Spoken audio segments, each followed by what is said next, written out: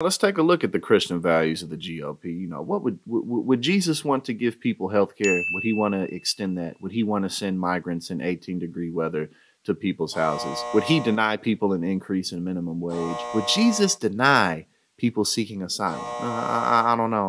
I think something in the Bible talked about peace and love. Would Jesus bomb countries and have 800 military bases around the world? Because Jesus is all about war and the rich. Would Jesus cut taxes for people who don't need tax cuts? Always continuously, chopping off the estate tax, lowering that corporate tax. Actually, in this last bill, the omnibus bill, there was a tax cut for wealthy retirees. Obviously, we know the Democratic Party is right on board with that too. But, it's always funny when either party, but especially the Republican Party, claims that they're so on board for Jesus, and yet everything they do is the complete antithesis of what Jesus would. Buses carrying nearly 150 migrants that arrived in Washington, D.C. on Christmas Eve, dropping them off in frigid temperatures near the home of Vice President Kamala Harris.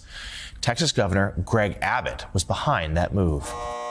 So over this past weekend, Texas Governor Greg Abbott showed just how concerned he is about the migrants and showed just how deep his Christian values run by shipping them to Kamala Harris's residence in freezing cold temperatures. So let's read over this. Several busloads of migrants were dropped off in front of Vice President Kamala Harris's residence in Washington, D.C. on Christmas Eve in 18-degree weather late Saturday. An initial 2 bus loads were taken to shelters, according to an administration official. More buses arrived outside the vice president's residence later Saturday evening. We're going to take a look at just how ridiculous it is that these people always claim that they're such great Christians. Abbott said, "We have a president of the United States that is not securing the border," which is true. There are issues at the border, but obviously shipping people in freezing temperatures is not the way to go about securing the border. It's just culture war tactics to hype up the base. Just take us back to those moments, please, and what some of these migrants were saying to you, and what sort of conditions did they face? Sure. As many of us know, it was frigid that night. And once they got to our respite center, they were so incredibly thankful. And it was really alarming to see how they came in. Many were just wearing T-shirts. Some of them had blankets that you can see in some of the video, but those blankets were incredibly thin.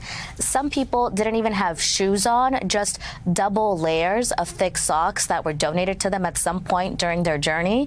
So it was really quite alarming to see that political leaders have dumped them on the side of the road Christmas Eve in 18-degree weather, knowing that they're not dressed for this weather. One of the things I was talking about on the damage report the other day actually was that even though Republicans typically respond to issues like this in very cruel manners, the fact that the Democratic Party doesn't address these issues properly either always leaves room open for people to go over to the Republican Party and vote in elections, because we only have 2 viable parties. We have third parties, but as we all know, with 1 vote in every election, there's really no way for us to get a third party into any type of significant power at any level of government. This is just how these types of things go down. And the Democrats, when they continuously don't go as hard as they can, whether it be in immigration, wages, trade issues, domestic production, anything, they always open up gates for the Republican Party to take W's.